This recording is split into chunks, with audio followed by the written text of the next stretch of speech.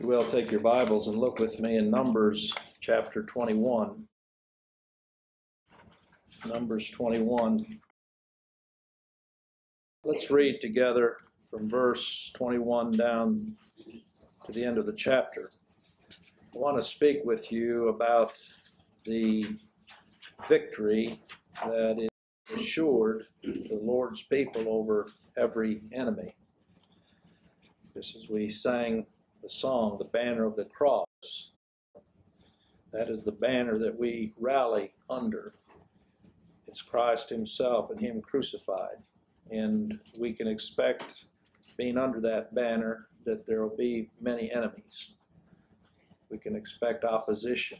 And I believe that's what's expressed here in this story of the Israelites as they move toward the promised land. It has not been an easy voyage. And you could say, well, if it hadn't been for their unbelief, the Lord would have taken them directly into the land. Well, that's true, but as God's providence had it, they wandered for 40 years. But even if he had taken them directly in, there would still be these enemies that they would have had to deal with. I think there's a misconception in the minds of many that if I just live right, do right, and be right, then all will be right. And that's just the notion that comes from works religion. You can be the Lord's and still be going through some very deep affliction and trouble and oppression. And there are enemies on every side, enemies within this old flesh.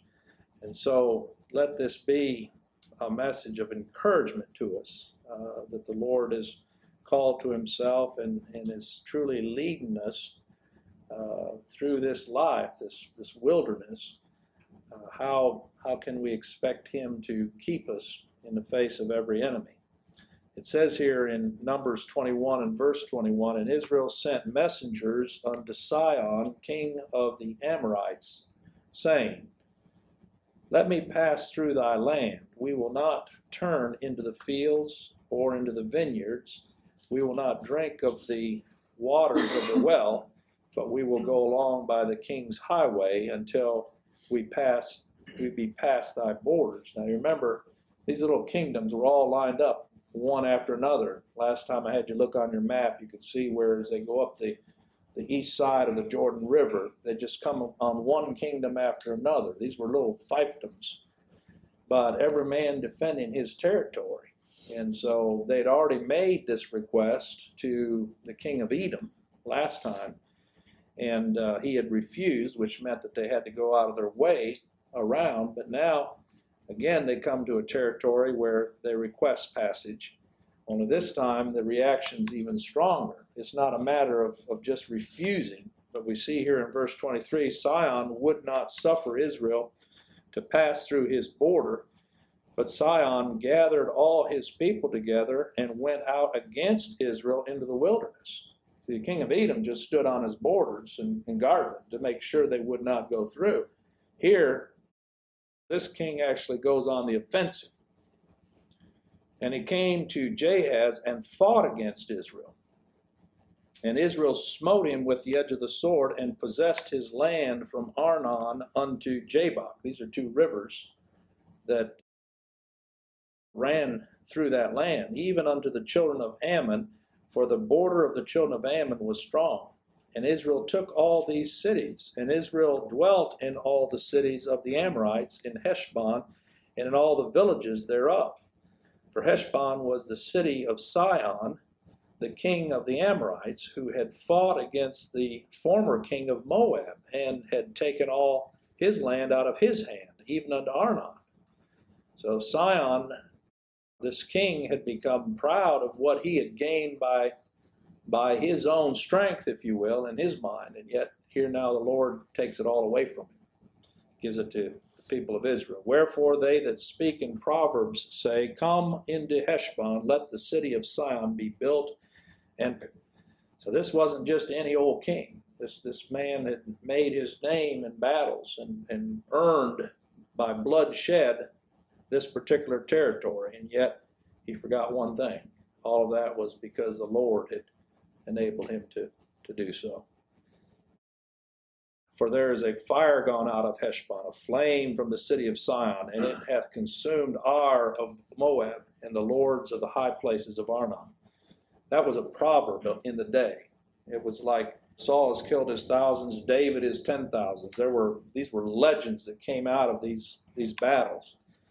So even though he was a man of a king of fame among a people, yet here's the word of the Lord, verse 29. Woe to thee, Moab, thou art undone, O people of Chemosh. He hath given his sons that escaped and his daughters into captivity unto Sihon, king of the Amorites. That's still part of the same proverb.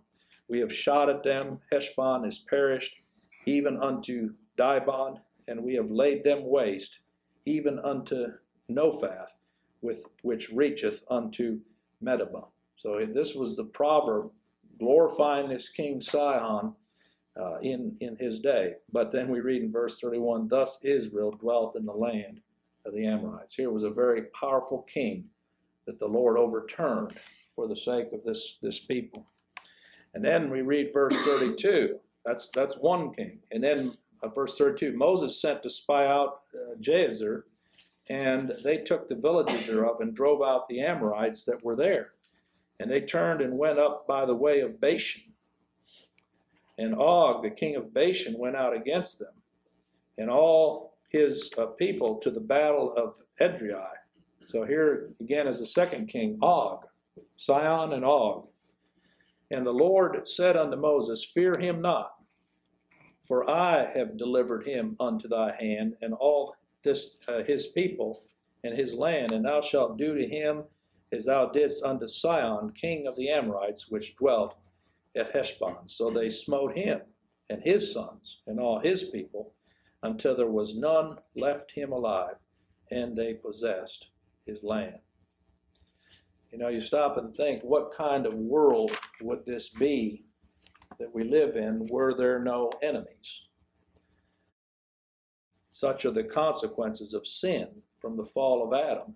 We can talk about a lot of things that are the consequence of the fall with regard to death and disasters and wars and famines. But, you know, think about enemies. If it weren't for the fall, there would be no enemies of God's people, and there would be no enemies of God. Adam's sin is a rebellion. And being sons of Adam, that means we're born into this world rebels. We're born into this world enemies, at enmity with God. And it takes the grace of God to turn our hearts otherwise. If not, we'll be just like these that the Lord destroyed. That's always important in reading these portions of Scripture. Now, there's a number of ways that we might approach this subject. You know, we do have to be careful not just to think in terms of individuals who are giving us trouble. Most of us, you know, when we talk about enemies, we all of a sudden start thinking of somebody that has been a kind of a thorn in our flesh, and boy, they're my enemy. You know, you can have enemies that are real or imagined. I don't believe that that's the sense in which we're to read this portion of Scripture.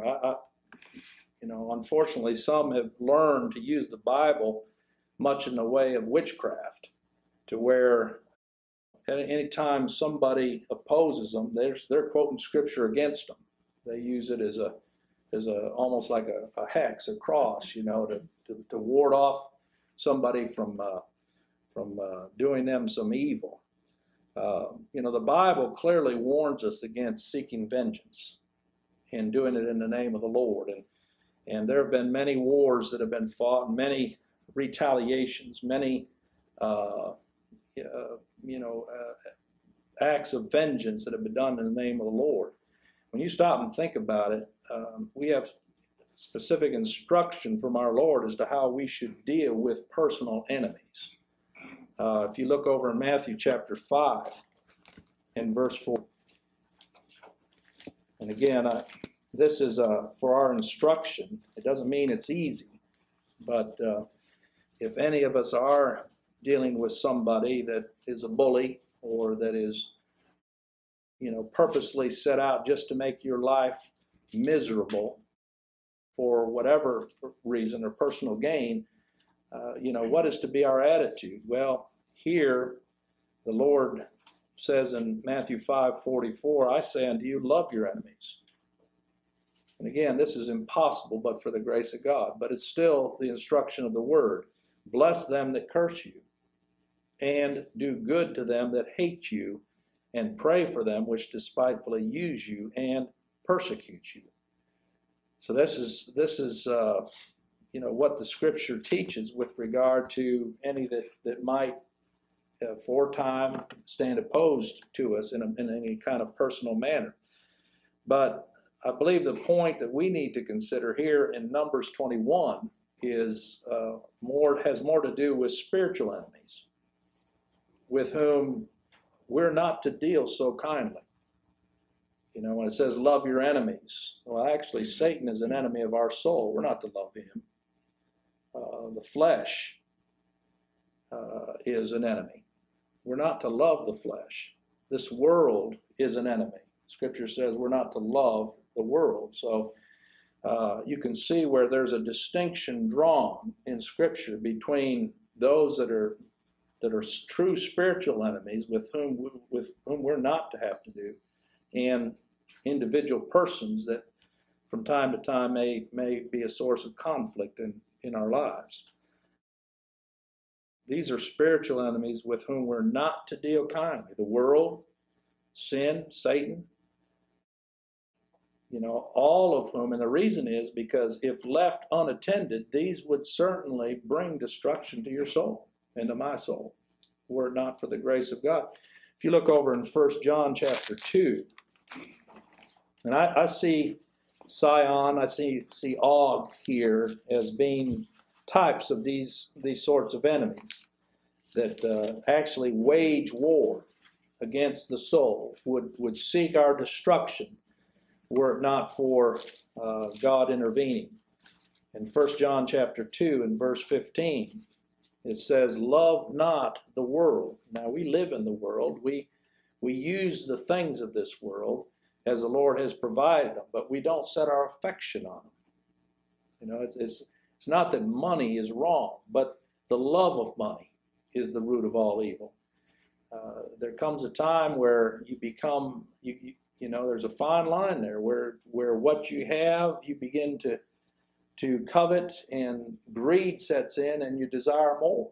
That's why the Scripture says with food and raiment let us be content.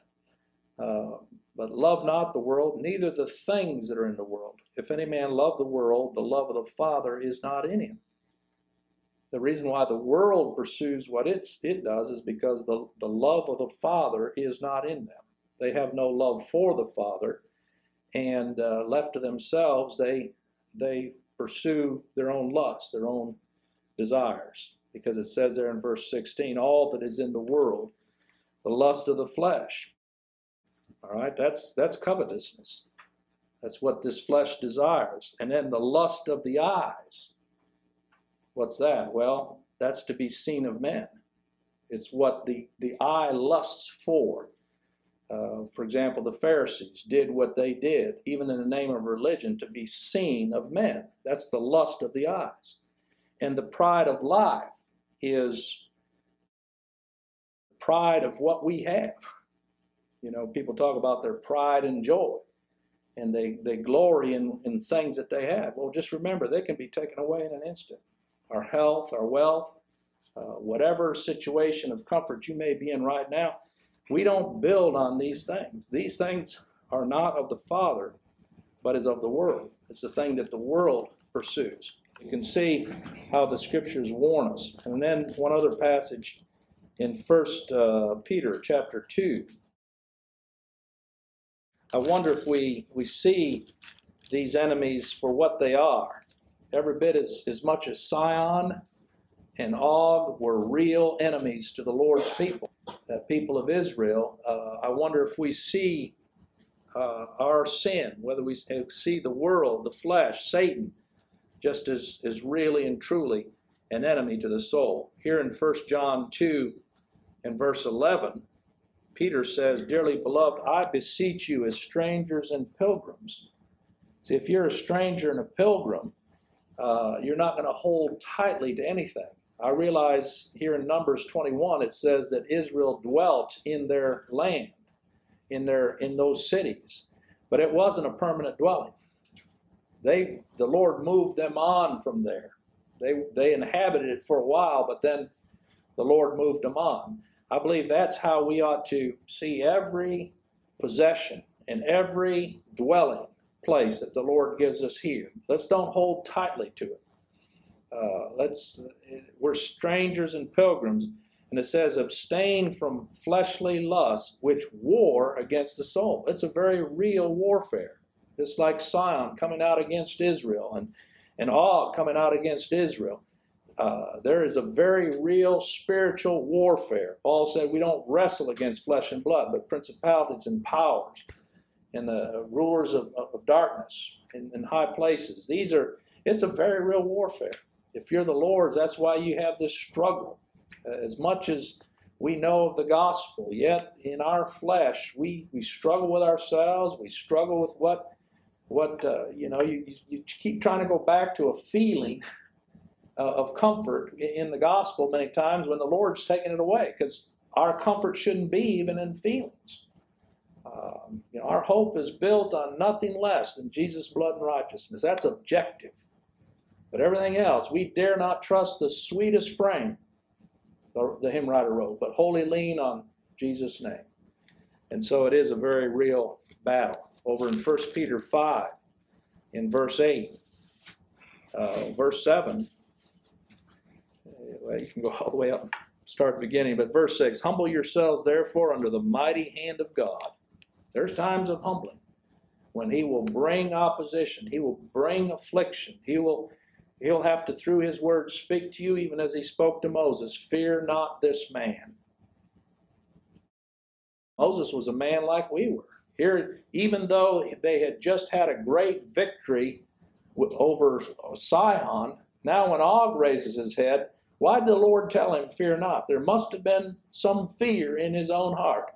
Maybe the Lord delivered me from Sihon now to finish me with Og. So we can get those kinds of thoughts sometimes. The Lord brought me through this, but I know he's just waiting around that corner, and there's going to be that enemy that's going to put me down.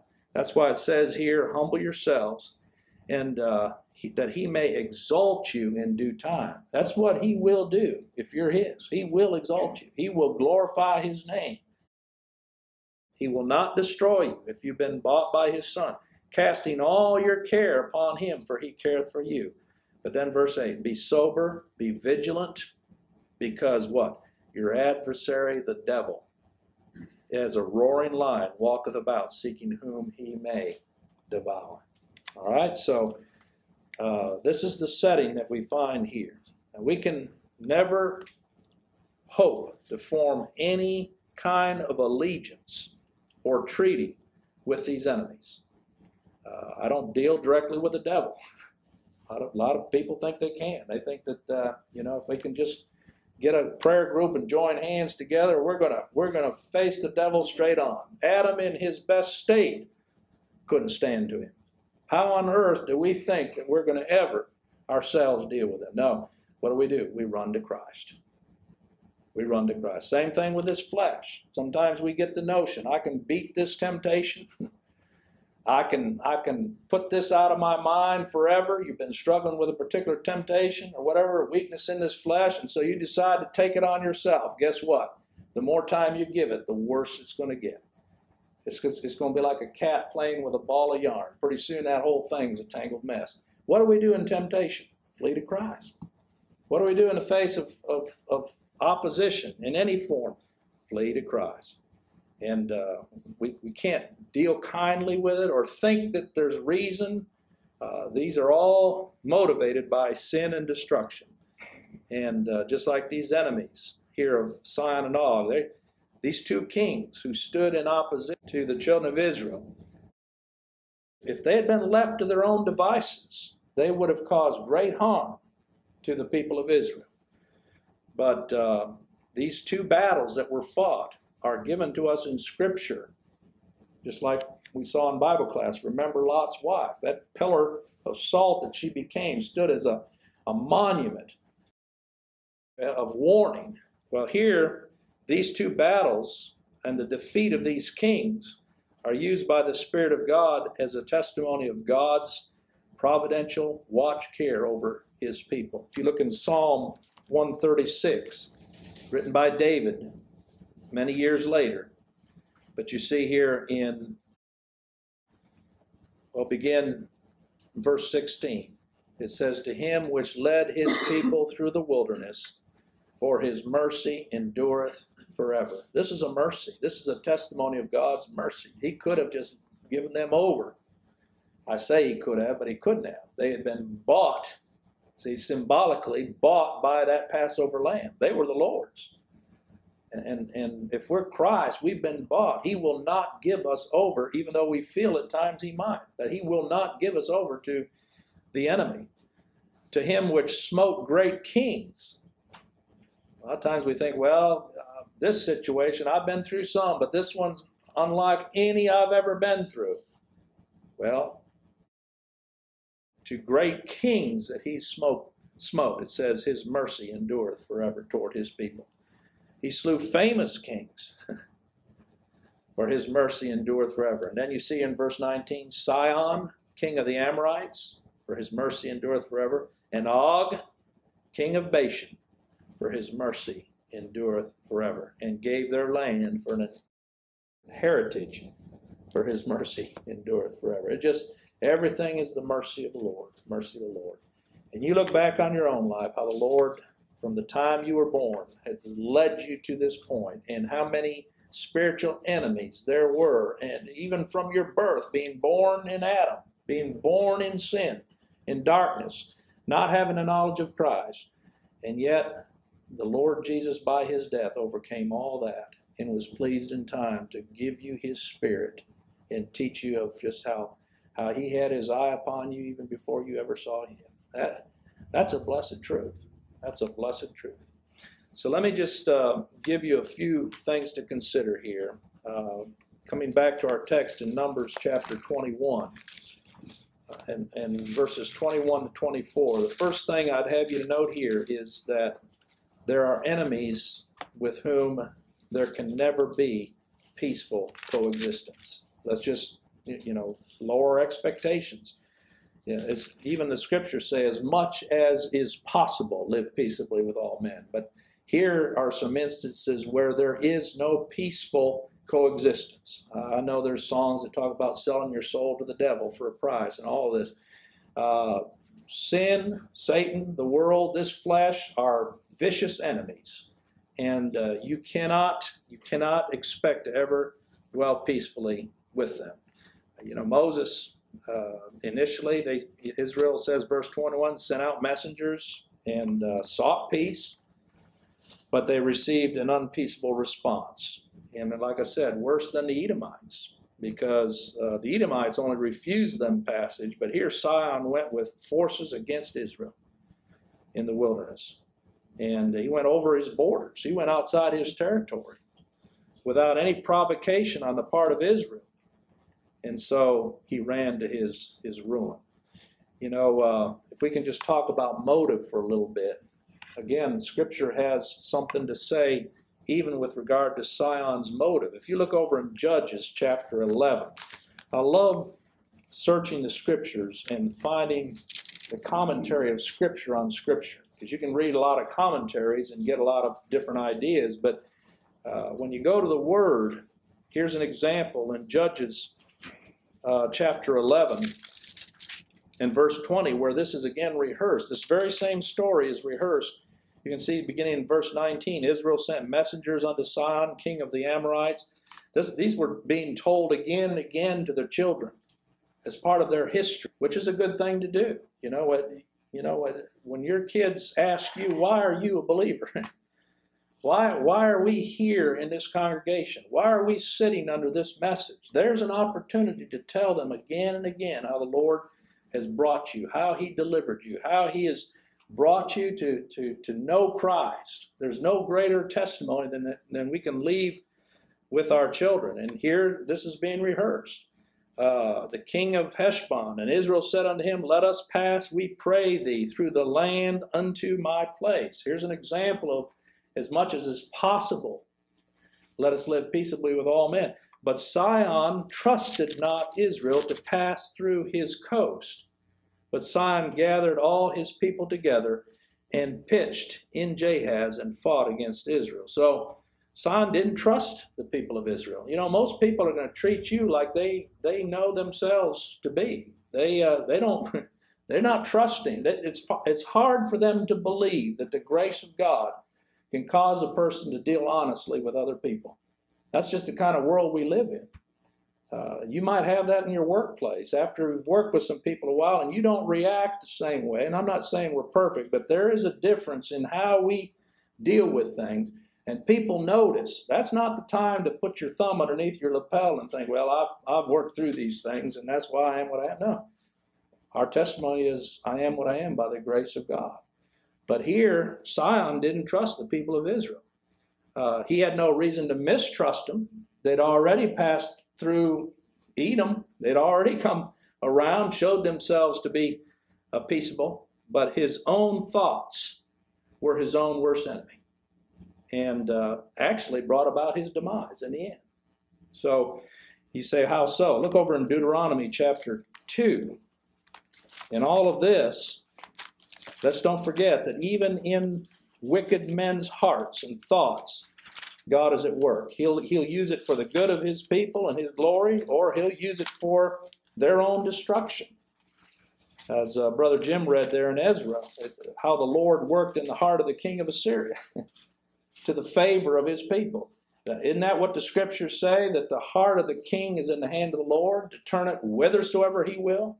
He could use a Cyrus to set forth a decree to release the people, or he could raise a king up after his own thoughts and fears to go out after a people for the purpose, God's purpose to destroy them. And that's what we see here with Sihon. If you read in Deuteronomy chapter 2 and verse 30, it says, but Sihon, king of Heshbon, would not let us pass by him. Now here again, this is being rehearsed. We're in Deuteronomy now. Being rehearsed again to the children of this generation that was being raised up. Don't ever tire of rehearsing these things with the next generation, with those that follow. We'll soon be gone. But if the Lord teaches them, they'll rehearse it to their children, you see.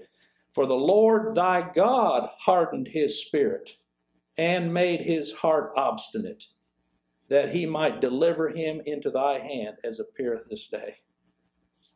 See, that'd be something we wouldn't know if the scriptures didn't tell us, but that's exactly what was going on. Here was a man that the Lord had purposed to destroy, and he was going to do it in a way that glorified his name. I think the lesson to be learned is that enemies of the church, such as sin, Satan, the world with its philosophies, they'll never be subject to the truth. They'll always stand opposed to it, always stand opposed to the grace of God, always stand opposed to imputed righteousness, because men go about to establish their own righteousness. That's what men do naturally, and that's why they fight in imputed righteousness, because it's a righteousness of another, you see. And so the only way to deal with them is death.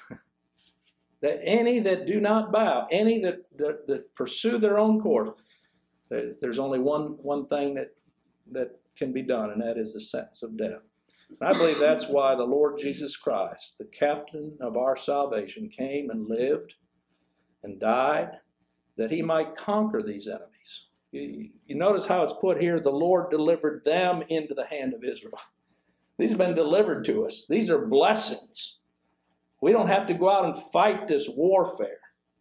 There's another that has done it on our behalf, because being delivered once for all, the sentence was put upon the flesh. The sentence of death was put upon Satan. The sentence of death was put upon every ordinance that stood against us, that would have been for our condemnation were it not for Christ, the captain of our salvation, leading the way. All right, so and then you can look at that in couple of scriptures. Let me just, I don't want to rush through this. I'll deal with this and then we'll pick this up next time. But Romans chapter 6. See, this is the point here, that there are enemies with whom there can't be peaceful coexistence. These are real enemies. And God himself, in order to deliver his people, dealt with them through death, the death of his son. They were dealt the death blow. For example, Romans 6, it says, what shall we say then? Shall we continue in sin that grace may abound? We're talking about sin being an enemy, as much as Sihon and Og. No, you can't coexist. You can't, there's no peace in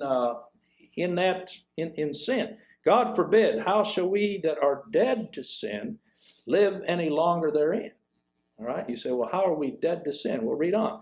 Know ye not that so many of us as were baptized into Jesus Christ were baptized into his death? Now, I know a lot of times people read this and use this for water baptism. But look at the context.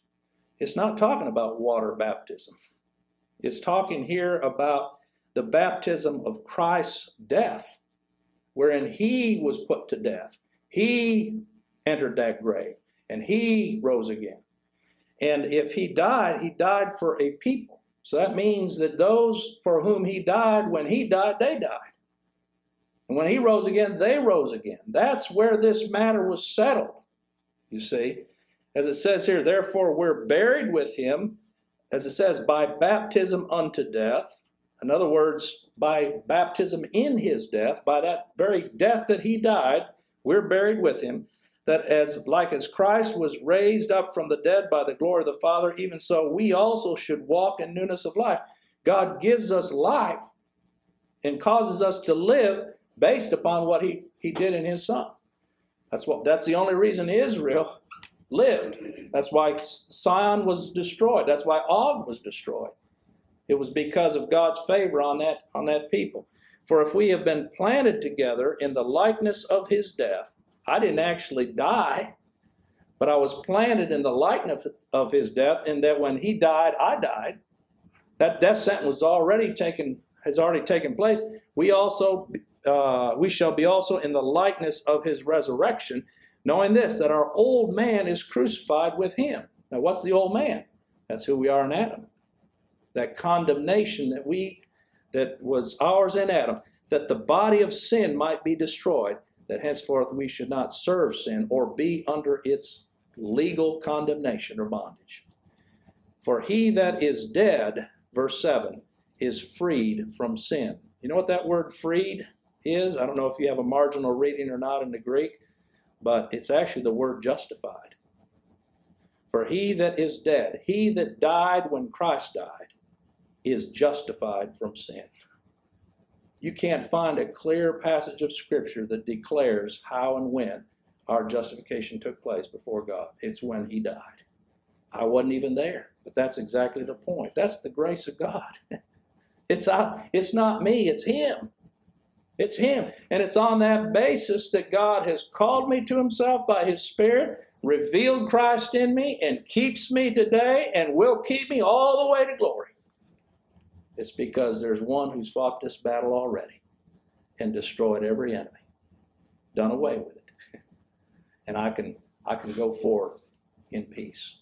That's what this is all about. Also, just take a look here in Colossians chapter 2, and then I'll come back to this. There's a lot in this portion that I want us to look at, but I will draw a line here today anyway. Colossians chapter 2. And verses 12 on down to verse 17. Again, you see this image of baptism. Again, water baptism is an ordinance. But what is it about? Well, it has to do with us having died with Christ and been buried with him, and him having put away our sin by his death. It says, buried with him in baptism, wherein also ye are risen with him, through the faith of the operation of God, who hath raised us from the dead, raised him from the dead. You see, it's all related to Christ's death. If I've been made to know Christ and given his Spirit today, it's because I died and was buried and raised with him when he died and was buried and raised. And it says, and you being dead in your sins and the uncircumcision of your flesh, here it is, hath he quickened together with him. That word quickened together at one time is so important here. It's not talking about our individual regeneration. It's talking about when he rose again. See, I was dead in my sins in Adam.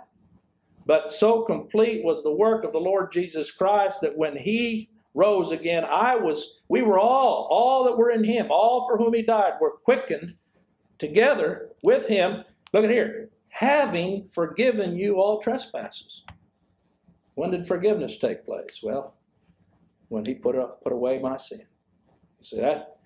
And that's what the rest is about. Blotting out the handwriting of the ordinances that was against us, which was contrary to us, and took it out of the way, nailing it to the cross. So when Satan begins to put in your mind and thought you got to do something for forgiveness, what do?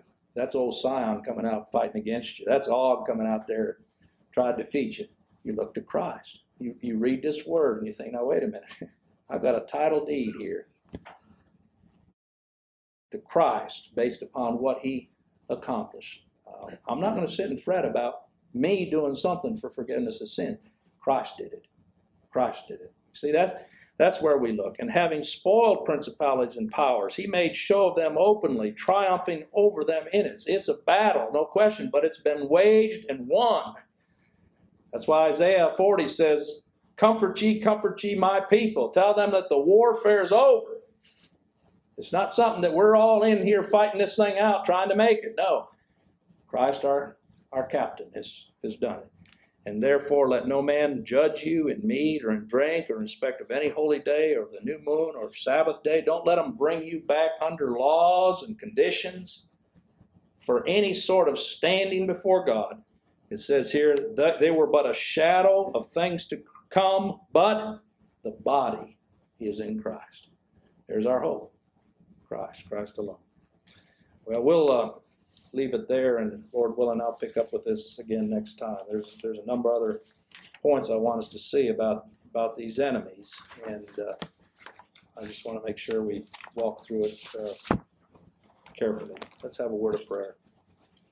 Our gracious Father, I do thank you for your word. I thank you for the instruction that's in it, so plain and clear. And I pray that you would, by your grace, cause our eyes to look to your blessed Son alone. Find in him our peace, our all, our satisfaction, because you're satisfied in him and what he's accomplished for the salvation of sinners such as we are. Just commend each one here to your mercy and grace. And we ask, Lord, that you would tenderly lead us along. We give you praise in his blessed name.